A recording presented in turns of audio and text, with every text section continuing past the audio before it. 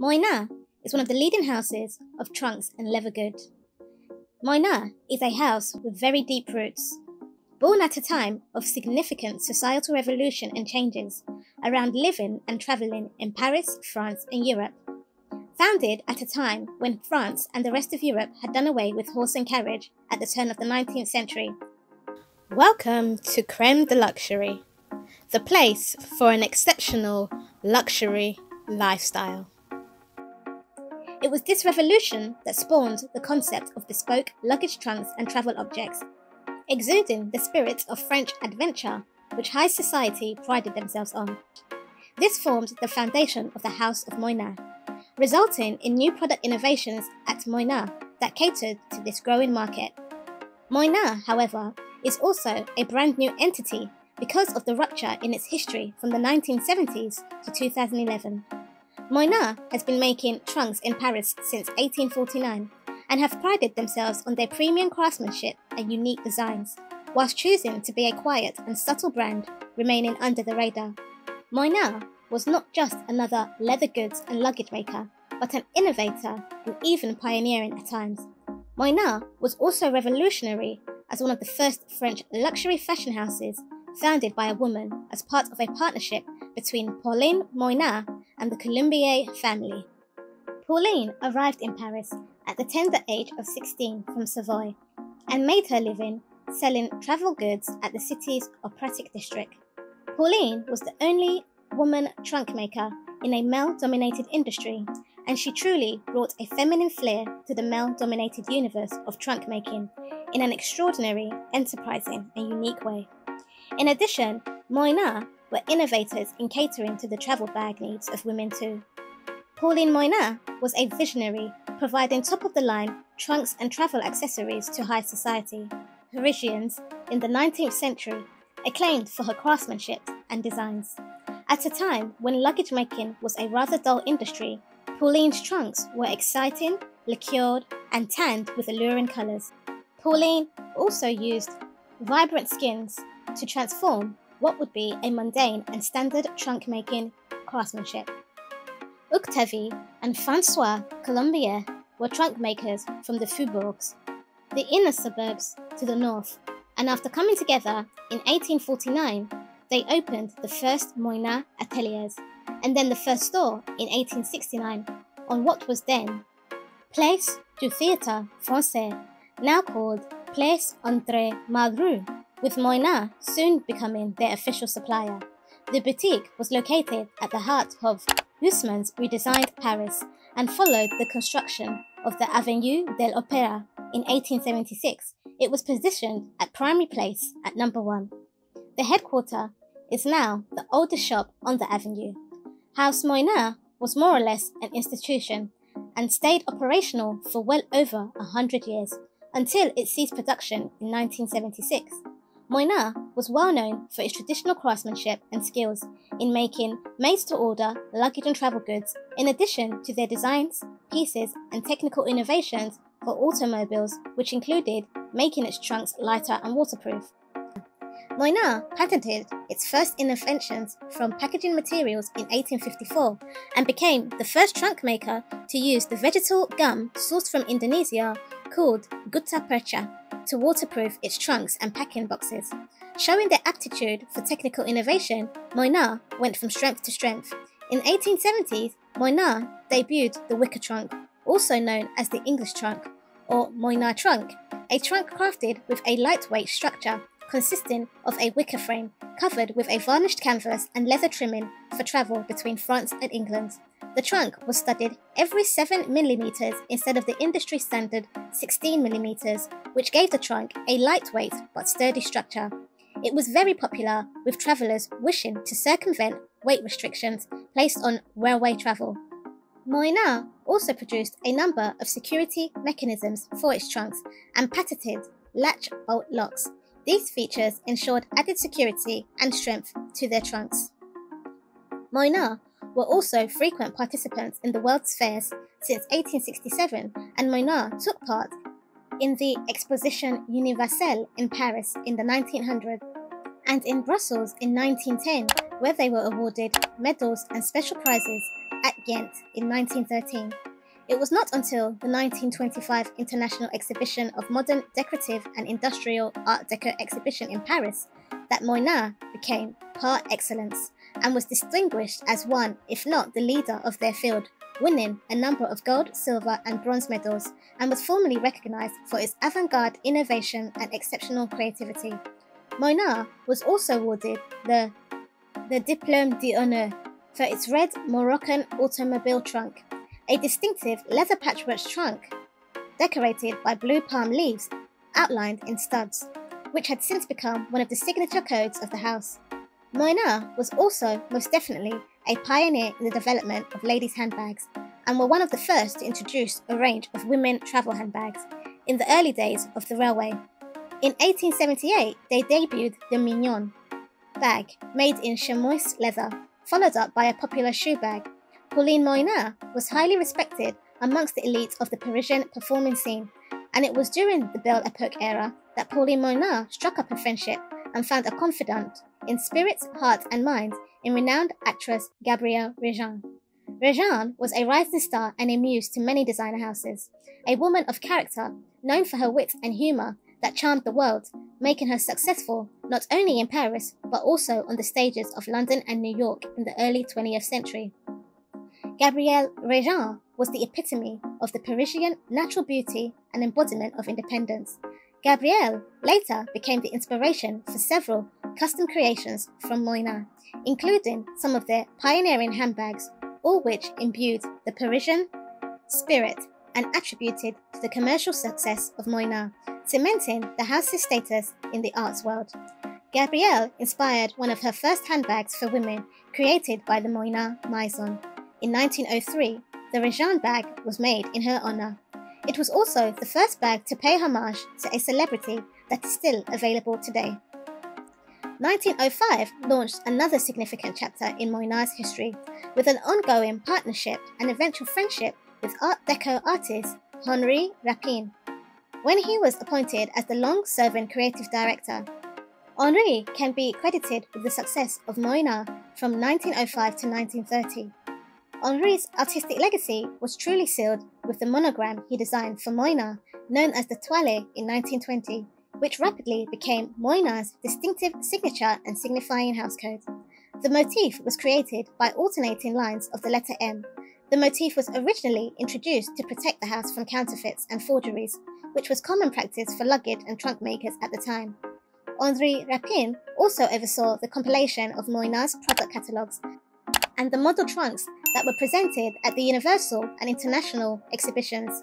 Henri Rapin's other graphic creations for Moynat included themes of travel, poetry, and sometimes comical elements. This all culminated in their wins at the 1925 International Exhibition of Modern Decorative and Industrial Art Deco exhibition, which propelled them to international recognition. Moynat continued to thrive for decades after Pauline Moynat's passing.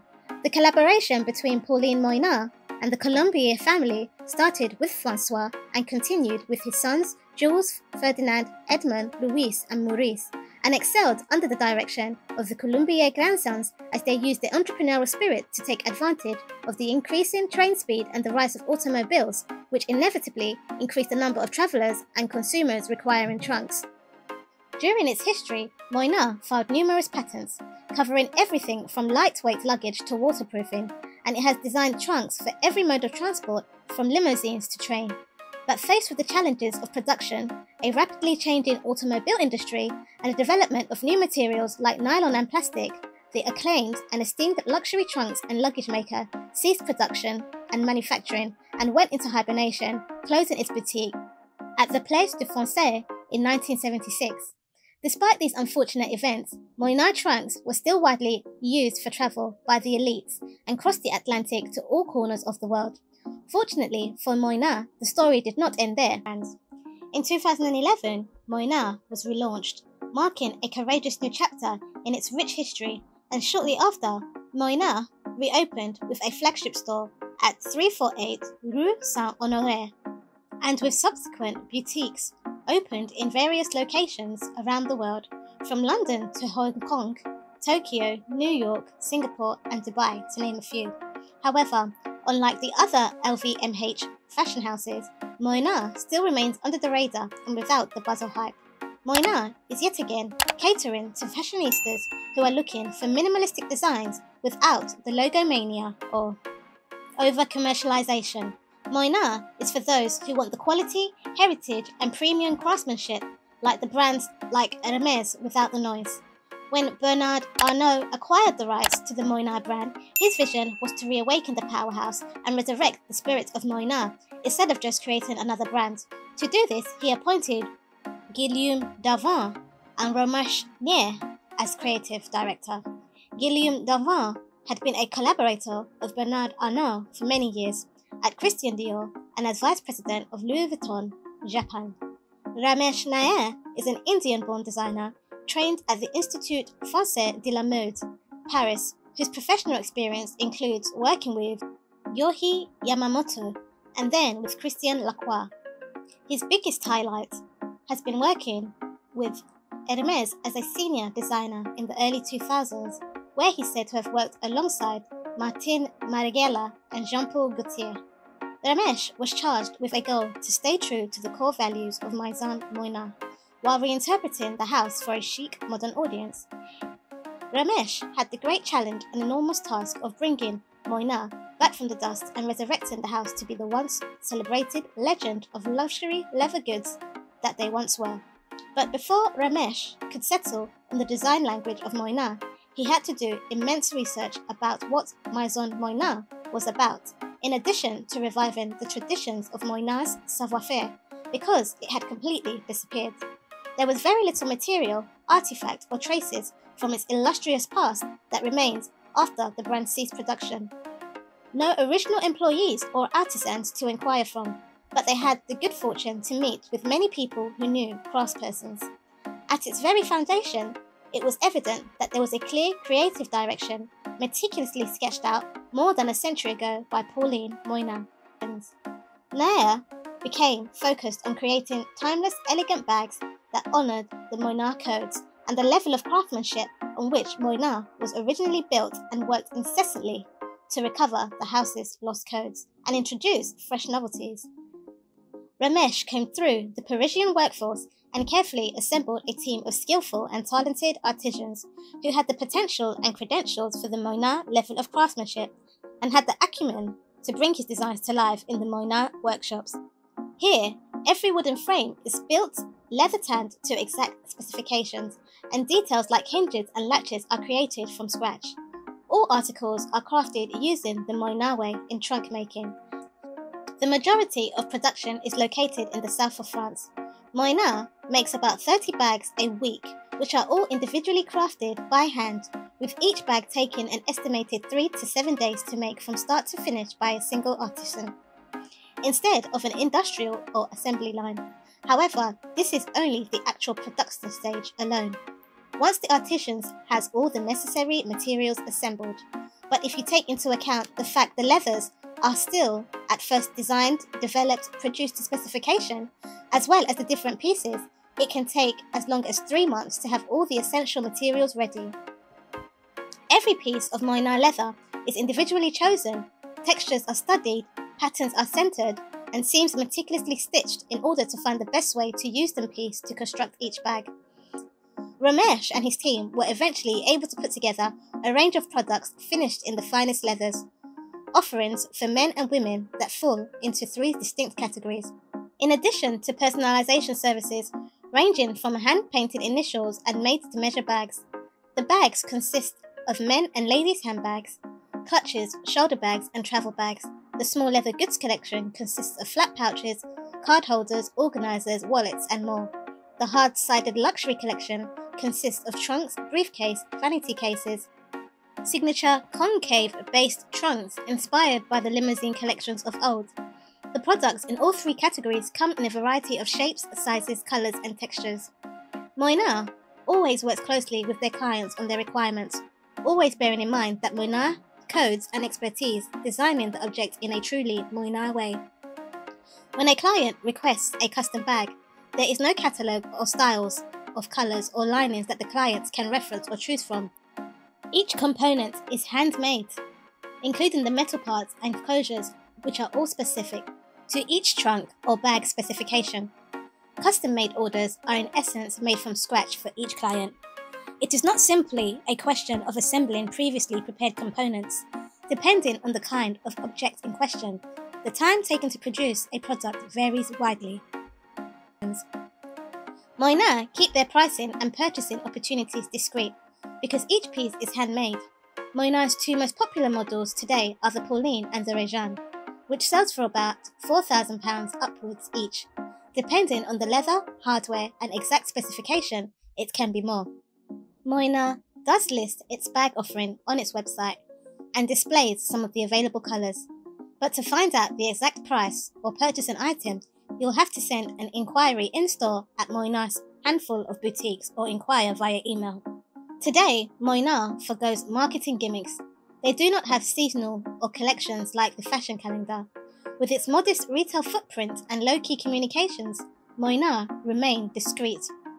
Although murmurings of the resurrected Maison Moynat has been spreading, beginning with its flagship boutique at the Rue Saint-Honoré in Paris, and an e-commerce site with storytelling and its first image campaign. This is seen as a vehicle to reach a new generation of customers. Moynat has acquired a loyal following for its artisanal approach, based on its unique haute savoir-faire. Artisanal savoir-faire, exceptional materials and refined hardware are hallmarks of Moynat, but it's Moynat's distinctive silhouettes that set it apart from other luxury leather goods brands, as it was also a benchmark for travel items. Moynat does not try to attract the masses. They choose to remain niche. For Moynat, the one-to-one interactions, messages and experience, as well as the word-of-mouth travel, remains the most important things for them. Even though Moynat does not have the cultural impact and brand recognition of other big names, for those in the know, Moynat still inspires awe and brilliance. Moynat has an admirable air of exclusivity. With its rich history as one of the oldest, most prestigious leather goods company in the world. In 2020, Lisa Attia took over as Chief Executive Officer and Nicholas Knightley took over as Artistic Director. He was the former Designer Director for leather goods at Louis Vuitton after having worked for Mulberry. In this changeover, Moynat are keen to shed its institutional image, reinforced by its ladylike bespoke top-handle bags. Moynat is moving to emphasize more of a lifestyle attitude. Moynat's aim is timelessness, excellent craftsmanship, and quality. It is this balance between these elements that elevate its prestige. Moynat embodies a consistent pursuit and quest for hand-finished quality that is becoming an increasingly rare commodity in today's largely industrial, consumer-driven marketplace. The style of Moynat is very classic and elegant, but still quite distinctive.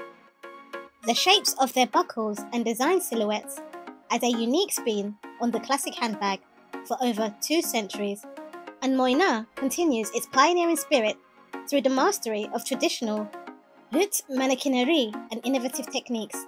Their pieces are finished with exacting detail and uncompromising savoir-faire.